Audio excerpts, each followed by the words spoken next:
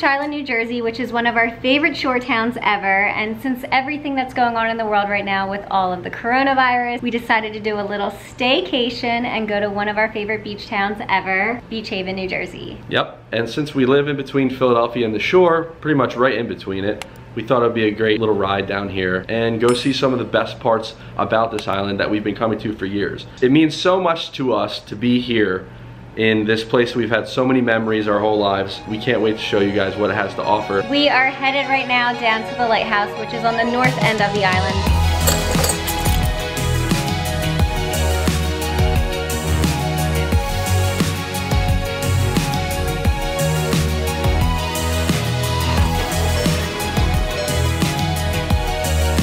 At the halfway point, we're in Ship Bottom, and this is where you get on the island. But if you guys want to go straight to the lighthouse, you go off the causeway and off the bridge, and then you make a left onto the boulevard. Just parked in the shade to make sure the drone is all safe and well.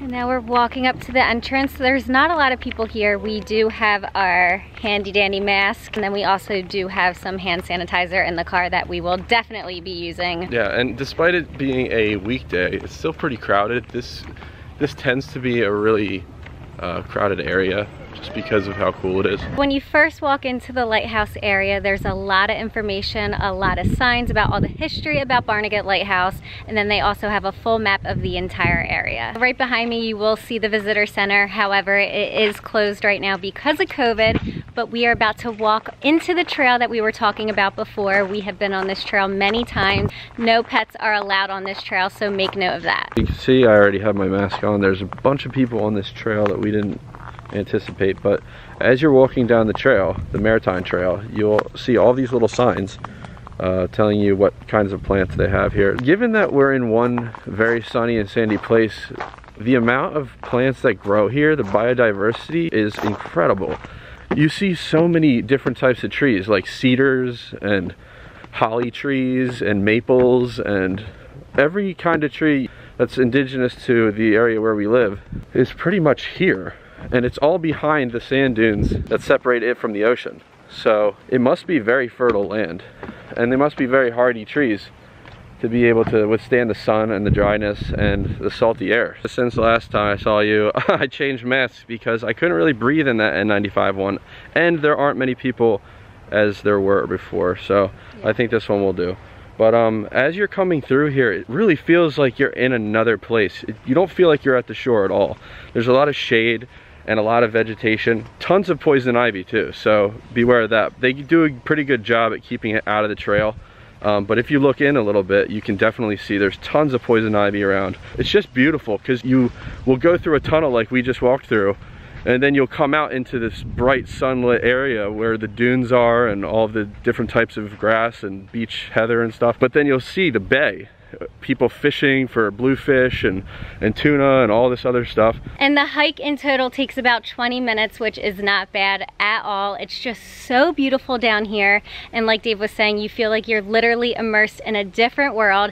I feel like I am back in the Pine Barrens. Now we are about to walk up to the lighthouse for the first time and see what that's all about. I'm not sure if it's open. Usually you can go to the top, but with everything going on with COVID, I'm sure it's closed right now because it is a tight space to walk all the way up to the top. Walking on the beach is never easy, but at least we have our sneakers on. I think Dave has sandals on. How's it going over there? Well, so every now and then there's a shell or a rock that flips up into the sand that I'm walking through, but this isn't normal sand. This is more like crushed up seashells and rocks mixed in with sand, so you're not getting that full beach effect. So guys, this really cool bronze statue of what apparently is the lighthouse keeper. It says it at the bottom, but really cool. It's a nice turquoise color to it from all the rain, I guess.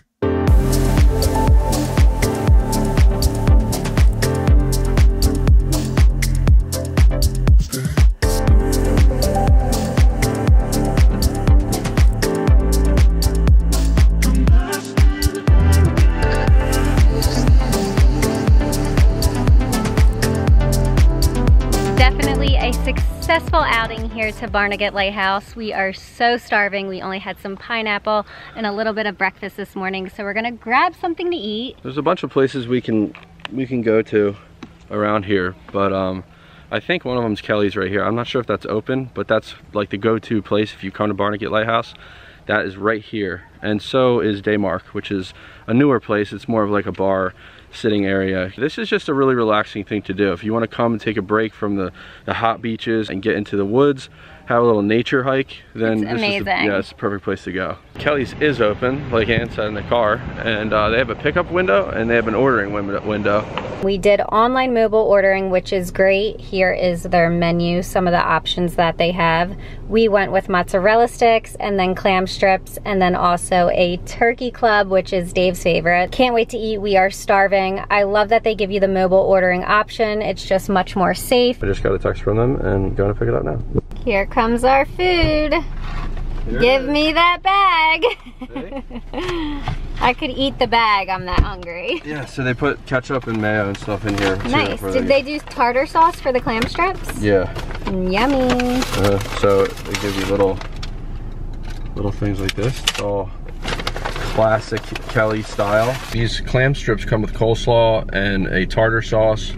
And what is this?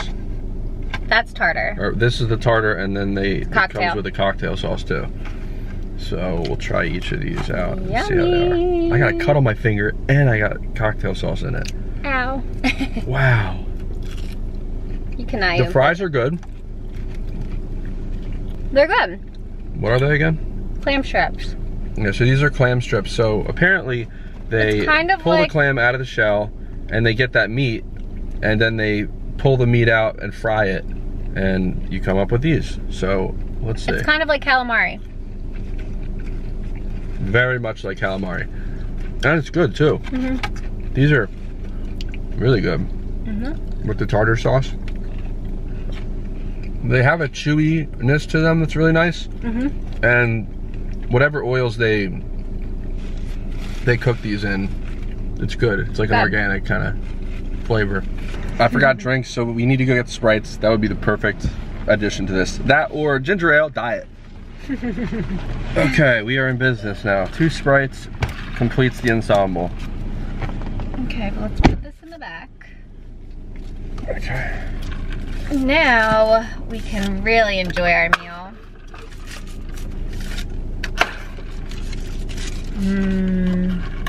Nothing like a fresh cold Sprite. Well, so we also ordered the mozzarella sticks here.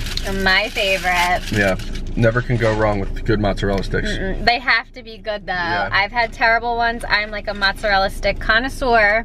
Their marinara sauce looks kind of interesting. It looks like there's a lot of pepper in there. It looks dark. I want to try it without it first.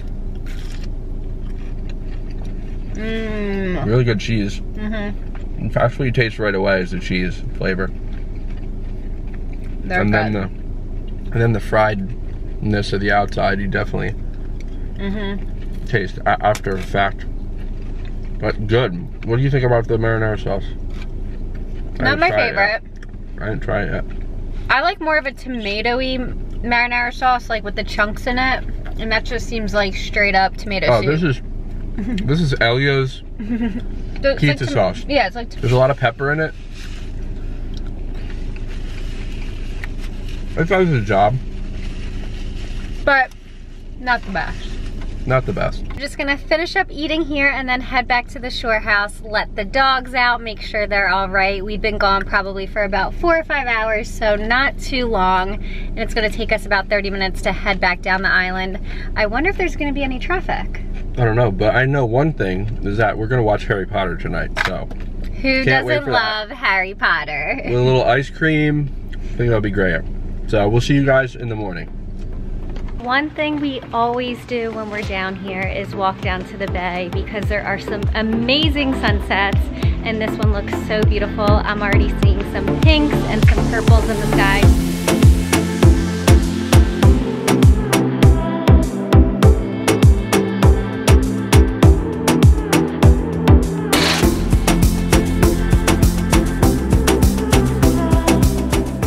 So it is the the next morning, and today we were actually supposed to go out on a pontoon boat, which was gonna be so much fun. However, it is thunderstorming out right now. I don't know if you can hear it in the background, but it's raining so much. So we decided to cancel that and reschedule for tomorrow morning. So we're still gonna be doing that on this trip. But today I think we're just gonna eat our way through LBI, especially Beach Haven, and show you guys all the great food that this town has to offer. We're gonna go to the Chegg, which is just so iconic, Beach Haven. When you think of LBI, the first thing most people think of is the Chegg, and just a staple here. And then we're also gonna go to the Bagel Shack and grab one of my favorite things to eat here, which is a bacon, egg, and cheese. And then also we're gonna stop by Uncle Will's, which is just another staple, especially for families, for pancakes. So we're gonna head out and see you guys in a little bit. So since the rain delayed our plans with the boat, we decided we were going to get out on these new awesome Segway 9-bot scooters that we got a few months back, and we've been trying them out, testing them out, see how they work. These are the perfect thing to have down the shore because, you know, a lot of people have golf carts and bigger things that they drive around that you have to get street legalized. These are small enough and don't go fast enough so that you can drive them wherever you want. Yeah, so you don't need a license or anything. No license, nothing like that. And we bought these around Christmas time, so we're excited to have them all summer long, and especially this week down here in LBI. We are headed into what seems to be more rain, but it's moving to the east, so we have some clear skies coming towards us. We'll only have to wait this out a little bit. So this is what the scooters look like. Instead of bikes, you can have these. This is a little charging port that you put the charger in, and when you do that, you can see what percentage the battery is at. So it has cruise control. You just push this down the throttle and hold it at a certain speed, and then it'll activate the cruise control. And the brakes are electronic, and then you have an emergency brake right here. If you, I don't know why you'd need that, but if you needed to brake faster than what the electronic brake can do, you could use that. And then the light, there's a light on the front. Can you press that? You just press it once for the light to turn on. It's LED, really bright. And that's about it, really. And they fold down really nicely, very compact, so you can just throw them in your trunk like we did. It's super easy.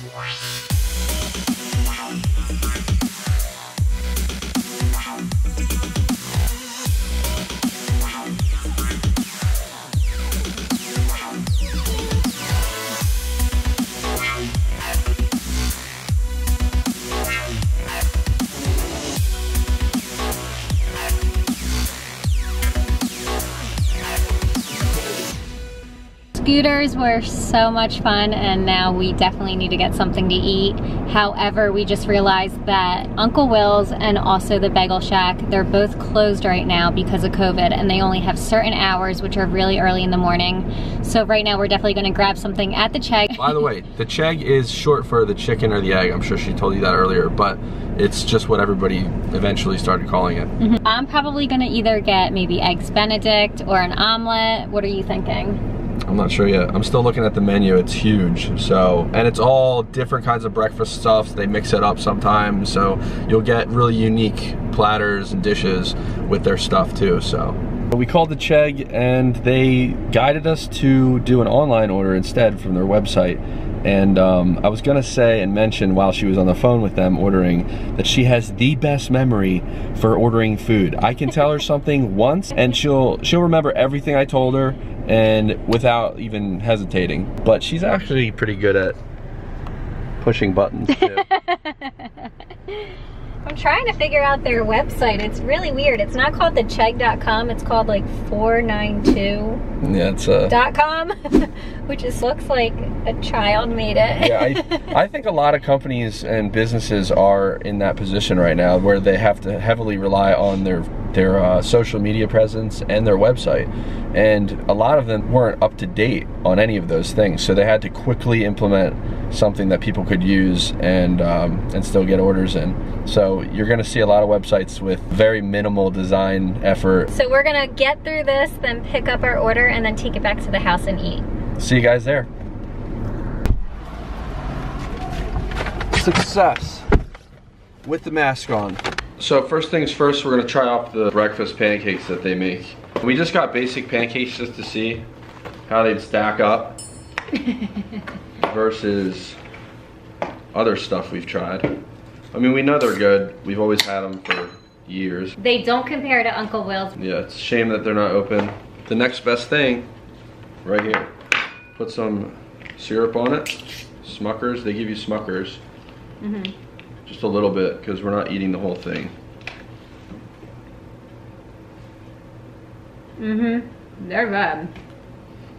Really good. Very airy inside, and they're pretty crispy on the outside too. Now, I'm not one to eat my pancakes with syrup. I know it's very weird, but I always put powdered sugar on it, but those are even good with syrup. It's actually really hard to not eat all of these. These are really good. If you guys are looking for a quick short stack in the morning, if you're in LBI, definitely check out the Chegg. They make a ton of other things, but on their basic list of stuff that they make for breakfast, this is really good. So besides pancakes, I got the crabby omelet, which has the crab cake in it, avocado, then it also has some jack cheese, Swiss cheese, and bacon. So this looks amazing. It looks humongous Yeah, in it's size. really good. Really creamy. That avocado kind of overpowers the whole thing. I think there was more avocado in that than anything else because it was the side. I got a bite of crab. But it is really good. You do taste that crab there with the bacon, and the cheese adds a lot of flavor to it too. That's a really good meal. Now that time I got a bunch of bacon, and that reminds me of a club sandwich with the bacon flavor. I mean, every bite I've had of this was different. That bite was all crab. Amazing. Like, I just had 3 different meals In one right there, and every bite's different. That is really good. I would get that again. Now, all the omelets do come with a side of hash browns, which is great, and then also your choice of bread. We went with wheat toast on this one. And then, did it come with any toast or anything on the pancakes? No, just the pancakes. No, just the pancakes, but yours came with a side of hash browns as well. Yeah, I got hash browns with the breakfast quesadilla, sorry. It has onions, cheese, American, and cheddar with green peppers. And let's see if this is good. So I'm gonna go ahead and put some salsa and sour cream on it and take a bite. It kind of falls apart, but that's okay because there's egg and cheese in there that holds everything together. This is really good too. Is it? Really good. It tastes like a regular chicken quesadilla without the chicken. You know, Yeah. I would guess that there's chicken in there, but No, really good. yeah. I honestly have to say, and I cannot believe I'm saying this, it is probably the best omelet I've ever had. So different. You're never gonna find another omelet like this with avocado, crab cake in it. I don't even think it's crab cake, honestly. I think it's just huge chunks of crab meat, which is even better. You're not getting that filler. Yeah. Overall, as a breakfast place, this place stacks up compared. I mean, it's the best. It's why it's so well known in LBI. This is really, really good stuff. And usually, like I was telling you guys before, they are open 24 hours, which is awesome. At 3 in the morning, if you're starving, if you're coming home from the bar or anything, you can just hop over there and grab something to eat at any hour. So we just didn't get the egg portion of the chicken or the egg, but we also got the chicken. And Dave went with some awesome wings. They look really, really good. And he went with the naked wings and a mild sauce, so. Which means they're not breaded or anything like that. It's just the skin on them, and they put the mild sauce at the bottom. It smells really good. Definitely like a mild, hotter smell to the sauce. It's not like Piccalilli. So Piccalilli is famous for their wings. They're back home. Their wings have kind of like a sweet, mild sauce that really makes that chicken flavor stand out. And the sweetness of that, it just, it makes them the best in the country. And I'm not exaggerating. Yeah, they're known. I'm not exaggerating at all. There are people that will know about the Piccalilli from miles and miles away. Different states, yeah. States away, they know about Piccalilli just for their wings and how long they've been here. So let's try these out. A little bit dry. I think they overdid them a little bit. Try another one. But not too much. It's not like they're crazy dry, you know, and if you have enough sauce on it, then it kind of makes up for that. Where we're from, it's kind of proper to call it going to the shore versus going to the beach. We wanted to come to the coast. I've never heard anyone say I'm that. kidding. I just wanted to come to the sea. Yeah, we're gonna go take a trip down to the sea. The ocean. And another one. She does not want me to hold her right now. She's just like, look at all this food. Oh my god, oh my god, oh my god. Overall, we love the Chegg. I mean, it kind of brought me back, brought some memories back of how good this place actually is. It lives up to its name and its reputation. And how is that? I mean, the omelet was best, a right? 10 out of 10. I will definitely be getting this for sure. I can't believe I've never had it before, but it's just that good. And pricing is really good as well. I think for all these 4 items, it only costs around $40. So you're talking $10 a piece, which is not bad at all. So we're probably just going to finish this up. We're gonna cook later on the grill, maybe some hamburgers and hot dogs, onions, whatever we got, and then and watch a movie and maybe play a board game and stuff like that. So it's kind of gloomy again. There's another round of storms and stuff blowing through, so we're gonna have to keep it inside tonight. We just woke up from a really long nap. We were so tired from scootering and doing all that today. And now it's around 8 o'clock and the sun is setting. It looks so beautiful outside. Dave is actually outside taking some pictures of it.